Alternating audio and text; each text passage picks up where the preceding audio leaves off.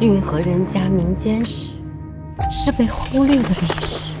他们100年前在同一艘船上，现在他们的后代养住在同一个院子里，像一家人一样。过年好！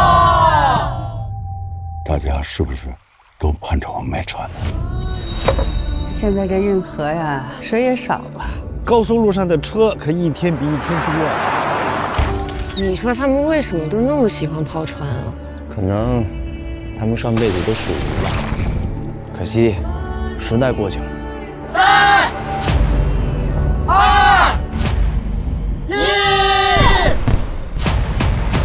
不管时代怎么样，可你能掌握你自己。你眼睛里应该有更广阔的世界，你知道吗？你一定能创造奇迹。所以，也请你相信你自己。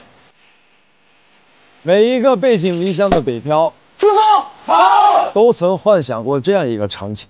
你从小就憧憬未来，我其实心里有过怀疑，但更多的是祝福。离成功就差一步，我不想输啊。咱们这个大运河现在步入了适宜时代，只要我们不放弃，这运河也不会放弃我。小时候，我们都特好奇，船闸那边是什么样的世界？